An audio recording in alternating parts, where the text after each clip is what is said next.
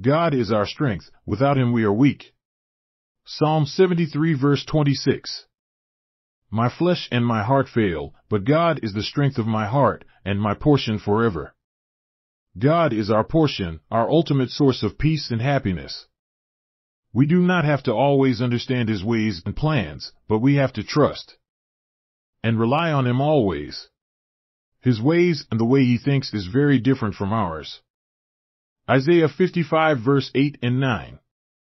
For my thoughts are not your thoughts, neither are your ways my ways, said the Lord. For as the heavens are higher than the earth, so are my ways higher than your ways, and my thoughts than your thoughts. God is always with us, he cares and loves us. God is our safety, he guides us through each struggle or hardship.